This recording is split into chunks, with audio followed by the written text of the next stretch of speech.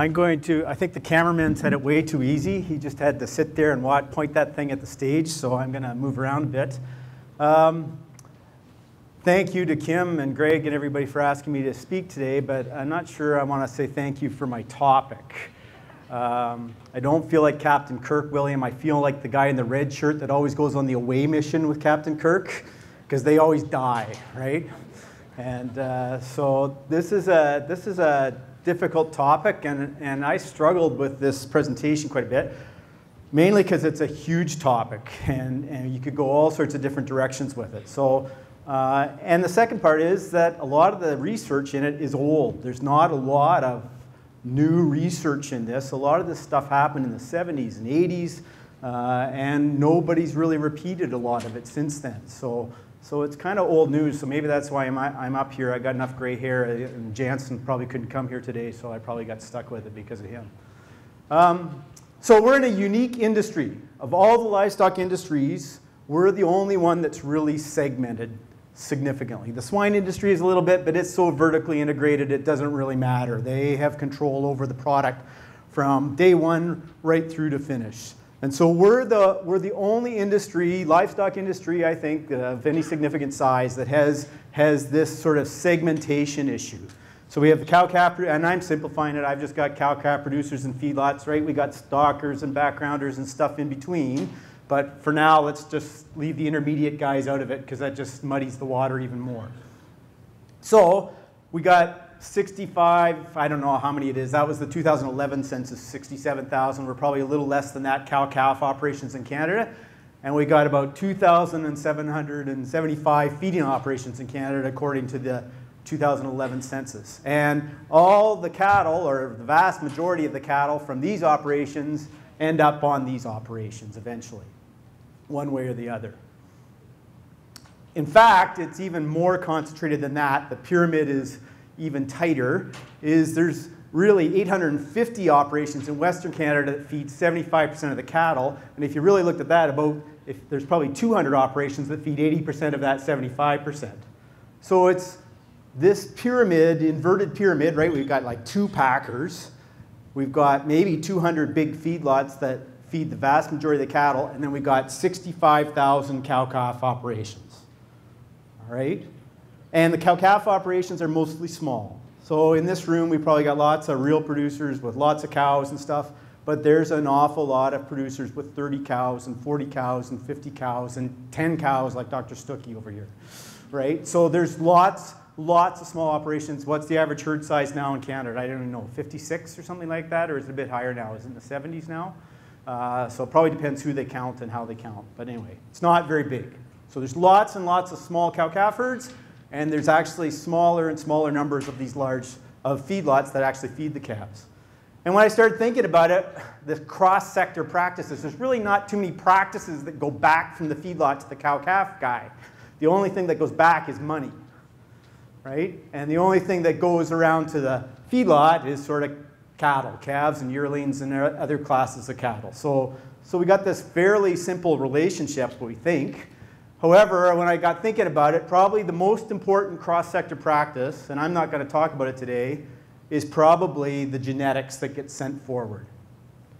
And I was at a talk, our Western Canadian bovine practitioners just had a talk. We had Annabelle Van Eenenum, can't never say her name, from Allison Van Eenenum, sorry, from University of California, Davis, famous livestock geneticist. Did a great talk on sort of genetics and feed efficiency and now even disease resistance. We have these 800,000 chips, SNPs now that we can do on cattle. I mean, it's the wave of the future. There's going to be some amazing developments in terms of genomics, both in terms of sort of efficiency and productivity, but even in terms of disease resistance and things like that. I'm not going to talk about genetics in this one, but I think that's one of the ways of the future. But the trouble with that wave, just like all the other cross-sector practices, is that the cow-calf producer has to get paid appropriately for figuring out which are the better genetics and making sure those better genetics get there. And they got to get the data from the feedlot to be able to make those decisions, which is not an easy task, right? Those sort of little details about moving data back and forth between these segments are huge issues. And so that'll be an important thing in the future, but it's not something I'm going to talk about here. I'm going to focus mostly on disease. Then I got thinking about it, well, there is one more thing that goes back and forth between the two sectors, and that's basically criticism and complaints. And so there's lots of that cross-sector stuff going back and forth, and so I think I'm done there. I'll just quit, because there is lots of that going on. However, we're all in the same industry. We do have some big picture things that we've got to look at, and I want to look at mostly disease from a veterinarian's perspective and cross-sector practices that affect disease. And the disease that I want to look at is bovine respiratory disease, which has a million different names. We call it undifferentiated bovine respiratory disease, and shipping fever, and fibrinous pneumonia if you're a pathologist, and undifferentiated fever if you're from feedlot health or whatever. There's lots of different names for it. But it's this syndrome that's probably the most studied disease of cattle, by far. There's more research papers on respiratory disease than any other disease of cattle. We study it to death. And if you look at where all the money is, right? The pharmaceutical companies, all the antibiotics they market, what are they licensed for? They're licensed for respiratory disease because it's such a big problem, right? All our vast majority of our vaccines, what are they licensed for? They're licensed for respiratory disease. It's such a huge problem. Everybody is paying attention to it. It's a huge problem. And I hate these statistics because I don't know how they make them up. But anyway, they say it costs a lot of money in the US to deal with respiratory disease in feedlots. I believe it, right? We spend lots of money in our own feedlots to deal with respiratory disease. So it's a big problem, and it can account for a significant number of the treatments we do and a significant number of the mortalities. And as pressure comes on our industry, as it will in all the livestock industries, on how we use antimicrobials, and believe me, that pressure is coming. I don't know when it will happen, but there will be more and more pressure about how we use antimicrobials in the livestock industries. We may have to do some things differently because we may not be able to just sort of blanket everything with liquid health, as William called it, and be able to deal with our problems that way. We may have to do some other things down the road. We're not there yet, and I think we're a long ways from that, and thank goodness we are, but we may need to think about that in the future. So, respiratory disease, just a little bit about it. It's a disease of recently weaned calves. Most of you know that. And morbidity, mortality, it's really highly dependent on lots of different risk factors, and we'll talk about those in a minute. But the first thing you got to remember is the peak incidence of the disease is in the first 3 weeks of the feeding period. It happens really, really early in the feeding period. These animals aren't getting sick from respiratory disease, in most cases, 2 months after they've been on feed. They're getting sick shortly after they arrive. In fact, some of them are probably incubating disease when they arrive at the feedlot. So it happens early in the feeding period. And so it's consistently associated with arrival. In fact, 75% of the calves that go on to die from respiratory disease were sick in the first 2 weeks. And probably most of those were sick in the first 5 to 7 days. So they get sick early, and the ones that get sick the earliest tend to die more often. In Saskatchewan and Alberta, we wean 80% of our weaned calves in October and November. So we got this huge cluster of cattle moving, this huge movement from our 65,000 cow-calf operations in Canada to our 300 or 400 big feedlots. That's all happening mostly in a 2 or 3 month period, right? It got spread out maybe a little bit now with some later calving herds, but not a whole lot. It's still vastly majority marketed there. And the disease clusters within groups. We'll see much higher rates of disease in certain pens and certain truckloads, largely because of a number of risk factors. So this is Dr. Jansen's slide, and he used to talk about, well, you know, if you were an alien and you came to Earth and you saw these calves out in the open range, nice and healthy, and they come to the feedlot and they start eating out of the trough and then they start dying, you might think you put poison in the trough, right? Because they're dying in the first few weeks of the feed yard. But it's nothing to do with the feed, but it would almost appear that way, that this disease is happening fairly early in the feeding period. So this is the slide I use with my vet students, and I give them when I'm introducing respiratory disease to them, and I give them all the risk factors of respiratory disease, and there's a huge long list.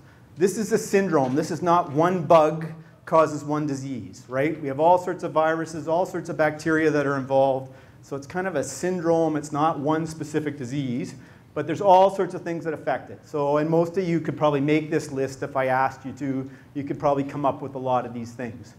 My number one is weaning. This is a disease of freshly weaned calves. If we buy yearlings, we don't deal with respiratory disease nearly to the extent that we do with freshly weaned calves. So it really should be called weaning fever, not shipping fever. All right? It's a disease of weaning. And yeah, shipping plays a role and transportation plays a role, but it's probably not as important as we think it is. So it's a disease of weaned calves. Certainly the risk increases the smaller the calf and the lighter the weight, the earlier they're weaned. Source of the animals, and I'll show you some data on that, ranch versus sales barns. Mixing is a big factor. So how many other sources of calves are they exposed to? Gender, males are usually more susceptible to all sorts of infectious diseases than females, and that's not just cattle. That happens in people and lots of other things. Males are much more likely to get pneumonia in people than females are. It's the very same in cattle. We can show the same preponderance of males getting sick compared to heifers in cattle as well. Transportation, and then immunity. We're going to talk about some more of these in detail. Other things, risk factors, when they're castrated and dehorned, like Reynolds talked about earlier today, the size of the population, so how big is the feedlot? As the feedlot gets bigger, there seems to be a little bit more risk as the resident population increases. There's environmental stressors, and there's probably a bunch of nutritional issues too. So big, long list, lots of risk factors. Can't talk about them all in half an hour. So I'm going to talk about 5 cross-sector practices, and the last one is kind of a summary of a number of them. I want to talk about the ranch versus the sale barn a little bit and just show you the differences in that. I want to talk about weaning, castration, dehorning, focus mostly on immunity, but also talk a little bit about preconditioning at the end. So this is an old slide. This is from Andrew Kelly. It was in 1884. It was 1984, so it's another old slide. But Andrew was an Australian grad student that worked with Dr. Jansen at the vet college, and he did a very simple thing. He graphed the epidemic curve, and I'm sure I need to go to Feedlot Health or to Nathan's old practice and get a more modern version of this. But they did a very simple thing. Andrew compared ranch calves versus sale barn calves. So the sale barn calves are in black, and the ranch calves are the dotted line. And it's just the treatment rate. When did they get sick? When did they get treated over the time period? And you can see the ranch calves, a lot more of them got sick. The peak is a lot higher, right? Or the auction market calves. So more mixing probably, exposed to more bugs, more viruses, maybe more stress. And so they get sick earlier and they get sick more often. But the ranch calves still got sick, right? They just tended to get sick a little bit later. Maybe not quite as many of them. It maybe dragged on almost as long, but they still got sick. They didn't completely eliminate respiratory disease simply by coming directly from the ranch. So we could say, let's blow up all the auction markets in Western Canada. I don't think that would be a very good idea. One thing is we need a method of price discovery to go from 67,000 farms to 300 farms. There's no other way to do it. How else are you going to do it? There's no other way. Sure, we can do some direct auctions. We can develop some relationships with larger cow-calf operations, and those are great. Those are niche opportunities that we've got to take advantage of, but we're never going to be able to get away from the auction system. It's probably a fact of life, right? We just can't completely eliminate it. Well, so I've already mentioned that I think shipping fever should be called weaning fever because it's a disease of weaned calves, and timing relative, there's 2 sort of factors to weaning. One is the timing you come to the feedlot according to when you were weaned. So if you go to Assiniboia or wherever in Saskatchewan in the fall of the year and you get a hotel room there, you'll listen to baby calves bawling all night, right, in the fall of the year because most of those calves got weaned, stuck on the truck, and sent to the auction market. Right? The vast majority of them.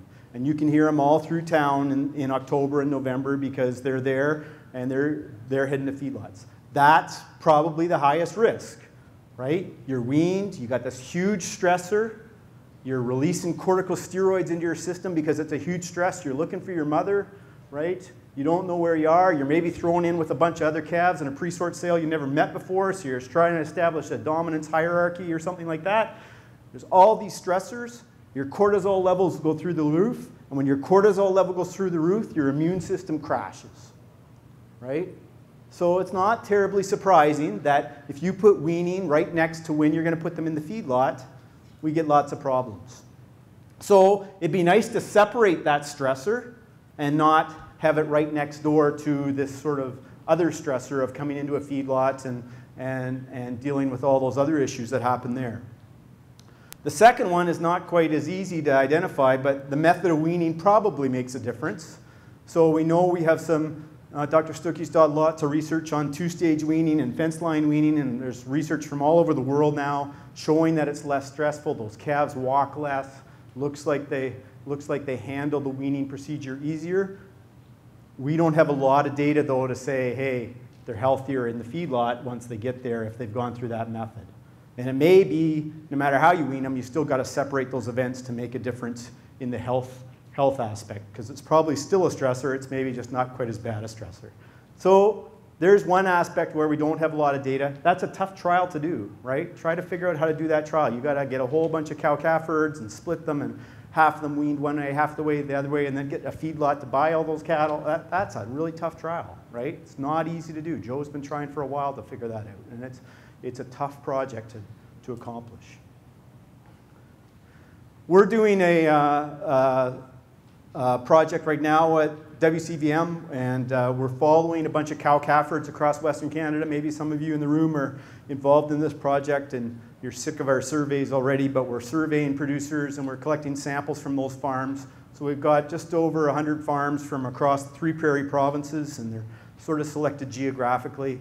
And one of the graduate students that's working on that project has asked a bunch of things about weaning and castration and dehorning, and those producers, the ones that responded to that survey, this is sort of the percentage that we get for that. So 72% are abrupt weaning. It doesn't mean they're necessarily going directly to the auction market, but they're not using any other method than just completely separating the cow and calf all at once. There's about 20% using fence line, 2% using two-stage, and there's 6% using a combination. That 6 or 7% might be doing two-stage or something else or some combination of things. So looks like most producers are still doing that to some extent. And I think I got some other data a little bit later on that talks about what percentage from the Western Canadian Cow-Calf Survey, what percentage are sending directly to the auction market right at weaning time as well. We've been doing a lot of work on castration and dehorning and looking at that, and Reynolds talked about that a lot today, so I don't need to spend much time on this. But we know that if you delay castration and dehorning, it's repeatedly found to dramatically reduce average daily gain and feed efficiency in the feedlot. It has a huge impact on them in the feedlot. It has a relatively small impact on the small calf. We've talked about that already, what a big difference it is. The risks of castration at the feedlot are far, far worse. They're far more likely to get post-castration infections and all sorts of other things. They can die from sort of post-castration complications when you're castrating big animals. That rarely happens in young animals. So, and we know that it causes this potential immunosuppression, increased risk to BRD. Wayne Martin, one of my supervisors at Guelph, he found the increased risk of BRD in Ontario feedlots when greater than 30% of the calves were dehorned. Most of the feedlots that I know don't bother dehorning anymore because they know it's not worth it. It sets them back too much. It makes them more likely to be sick. It just is not happening at the feedlots. And then as Reynolds talked about, the beef code of practice is saying get it done early. The good news there, this is from our same producer survey. This is 51% of the producers in our survey were castrating at less than a week of age, and 44% were at a week to 3 months. So it looks like the vast majority of our producers are doing the job early. So I think we're getting there. I'm sure if you talk to some of the feedlot people in the audience, they are still sick of belly bulls and all sorts of other things. But I think it's a lot better than it was probably 10, 15, 20 years ago. And we got to keep hammering that message that we need to castrate those calves early. Polled cattle, we're getting more and more polled cattle, less horned cattle, so we don't have to dehorn as much. And most of our common beef breeds have polled lines available, which eliminates the need for dehorning. The last beef quality audit showed that the cattle going through the slaughter plant, 87.5% of the fed cattle were polled and 89% of the non-fed cattle were polled. And Reynolds showed you some data similar to that earlier today. So I want to spend a little bit more time on immunity in BRD, and this is a complicated subject, and I have 10 minutes. So it'll be tough to cover it all in one thing. One of the reasons it's complicated is there's all this huge list of pathogens that we're talking about respiratory disease. It's not one bug. It's 5 or 6 different viruses, 4 or 5 different bacteria at least, and there's probably a bunch that we don't even know about that aren't listed there. So there's this huge list of pathogens, both viruses and bacteria, that are out there. And the evidence is a little bit mixed, actually. So you would think that pre-vaccinating the calf would make sense. Remember I said, when does the disease happen? First 2 weeks in the feeding period. Anybody know how long it takes a vaccine to work? If you're going to travel to Africa and you need your yellow fever, how far ahead do you have to go get your vaccine? A month, probably, right? 2 weeks at least, right? So it takes 2 weeks to a month to develop an immune response. You think vaccinating them the day they come into the feedlot is going to help very much? Probably not, especially if they've never seen the vaccine before. So biologically, it makes a lot of sense. We should vaccinate these calves ahead of time. But when we do the trials, it doesn't always pan out. And it's probably because vaccines aren't perfect. They don't protect against everything. They don't protect against all the bugs. Immunity can still be overwhelmed with some of the other risk factors. So it's not a perfect solution. If I buy pre-vaccinated calves, I'm still probably going to have some get sick, right? I'm still probably going to have to treat calves, but on average, I'll probably have to treat less. And in most of the studies, it would show that there's a benefit of pre-weaning vaccinations 3 to 4 weeks prior to weaning, and that's often a recommendation as part of a preconditioning program. It lets the calf mount that immune response prior to the stress of weaning, and then also if it gets revaccinated at the time of weaning, when it comes into the feedlot, it has a much more rapid immune response and a secondary response to give it even more protection. And there's some data that would show that even if we vaccinate those calves at 2 to 3 months of age, so when we're turning them out to pasture at branding or processing, that we'll still get that sort of memory response when we revaccinate them in the feedlot. So there's even a benefit, even if we don't do it 3 to 4 weeks before weaning, if we do it way back as a 2 to 3 month old calf, we can still get some of that benefit. Texas Ranch to Rail program showed that calves that received 2 doses of modified live vaccine at least 9 weeks before weaning had the lowest morbidity and mortality compared to their other immunization programs. And there was another study showed that even if the first vaccination is given at that 2nd month of age and the second vaccine is given 3 weeks before weaning, the outcomes were still just as favorable. So there's some evidence. It's not perfect, but it makes sense biologically, and it would make sense in most cases. The trouble again is, how does the cow-calf producer get paid for doing that and going to provide potentially a benefit to the feedlot producer? We still come back to that over and over again. There's lots of seroepidemiological studies, and I'm going to skip over those. Basically what they do is they bleed the cattle on arrival, they bleed them 30 days later, and they say, oh, what viruses did you get exposed to, right? And what makes you more likely to get sick? And they can also look at their titers when they came in and said, oh, if you had a high titered IBR, you're less likely to get sick. So there's tons and tons, there's 30 trials like that out there that tell you, yeah, if you vaccinate them ahead of time and they have a titer before they get into the feedlot to most of these viruses, they're less likely to get sick. Or if they have a low titer when they come in and they seroconvert after they're in the feedlot, they're more likely to get sick. So there's tons of those, and we could talk about those all day. The one I want to talk about in particular is BVD. And the reason I want to talk about a BVD, it's the only one that's the win-win. Okay? It wins for everybody. And BVD is a unique virus. It actually, when it infects the cow, it infects a pregnant cow, it goes to the fetus. And the timing of the infection determines what happens. And I've talked about this many times at many different meetings. But if you get a pregnant cow, she's never been vaccinated, never been exposed, she becomes infected with the virus, She might get diarrhea for a day or two, but she's probably fine, but the virus infects her fetus. And depending on where she is in the stage of gestation, different things can happen. We can get early embryonic death, we can get abortion, we can get congenital defects, or we can get persistent infections. All right? So a lot of these, they're bad for the cow-calf person. Embryonic death, abortion, all those things, that's bad news. And I've seen lots of herds with major problems because they didn't vaccinate for BVD. So here we have a cow. We have this calf that's 0 to 120 days in her belly. That tends to be where the immune system is developing. And the immune system's looking around going, okay, there's my liver. I never want to attack my liver. There's my heart. Never want to attack my heart. There's my red blood cells. I never want to attack my red blood cells. Right? It would be bad if your immune system starts attacking you. Those are called autoimmune diseases, and they're really nasty. So the fetal immune system is starting to recognize itself, and it sees BVD virus there and goes, oh, that must be part of me too. I'm never going to attack that. So they're born a walking, talking little virus factory. And they send virus out every orifice of their body, everywhere they go, and they may look completely normal. They might look ugly and stunted, but they might look completely normal, and you can't tell them apart. Out here, abortions, stillbirths, greater than 180 days, usually they just mount an immune response. So, talked about this. These PI calves, or persistently infected calves, or immunotolerant calves, they excrete huge quantities of virus, and they're the source of BVD outbreaks. They don't recognize the virus as foreign, and they're a major source of the virus.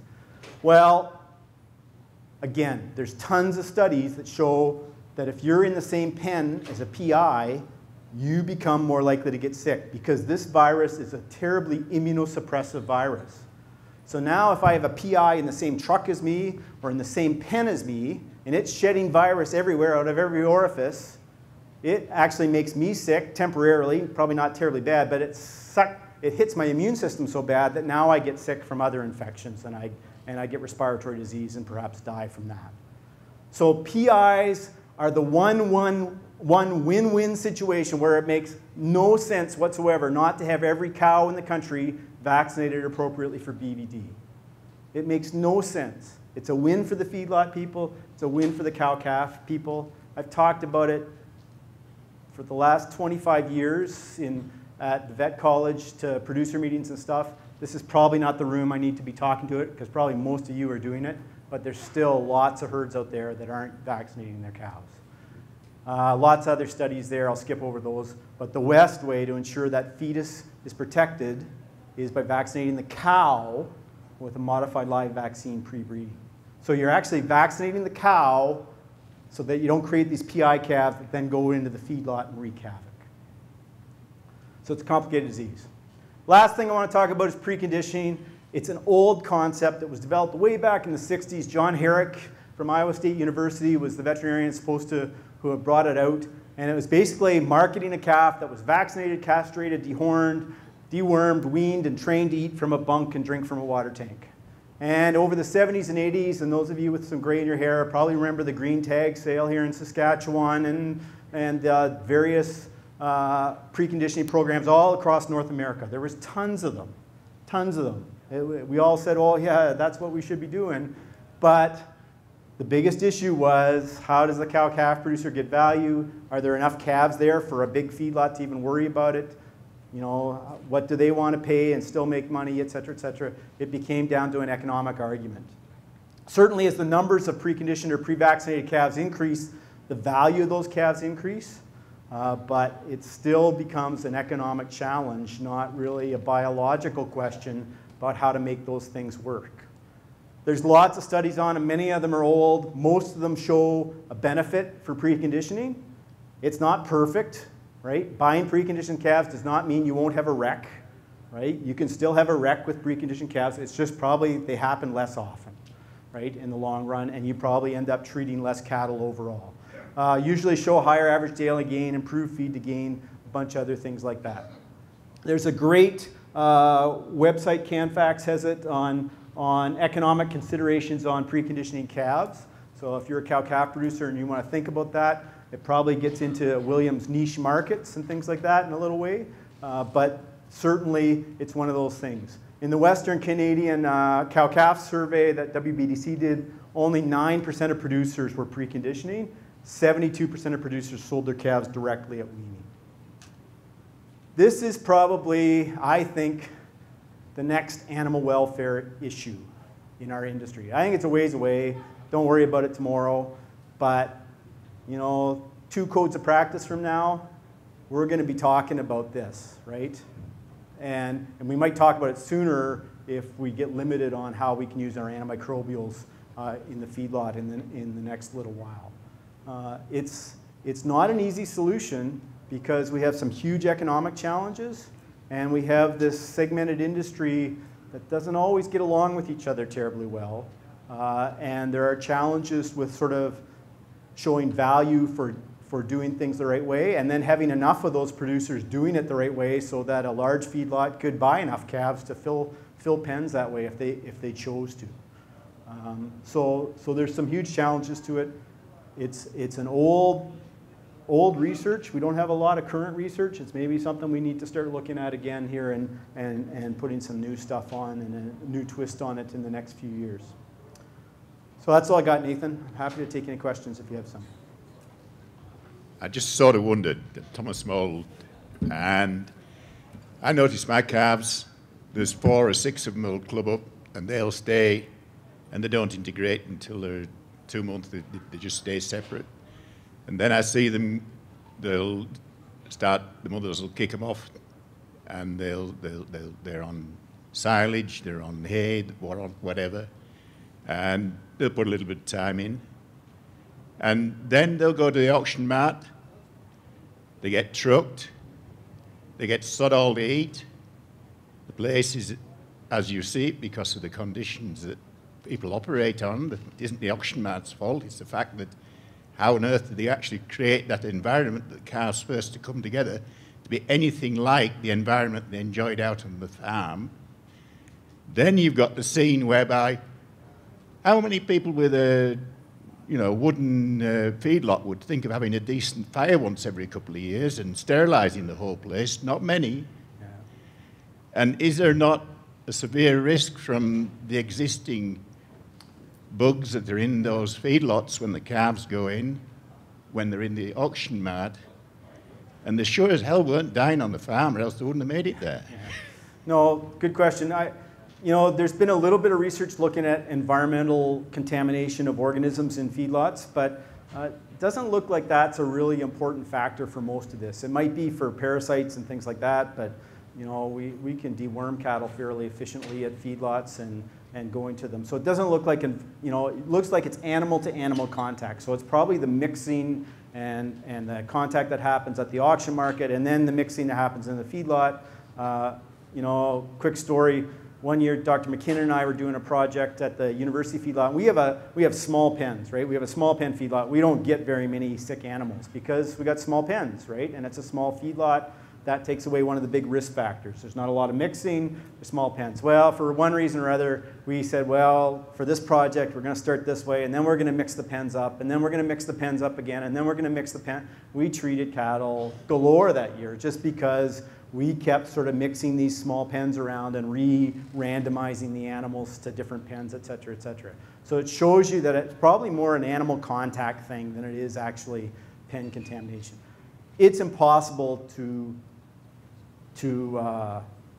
sterilize an outdoor environment, okay? And bottom line, whether it's your cow-calf operation or a feedlot, you cannot disinfect enough to clean bugs off. So thank goodness environmental contamination isn't a big thing because it would be impossible to completely clean. We've had some salmonella outbreaks in some feedlots. That's a little different story. We got to do some sanitation then in our handling facilities and things like that. But that's a little different ball of wax.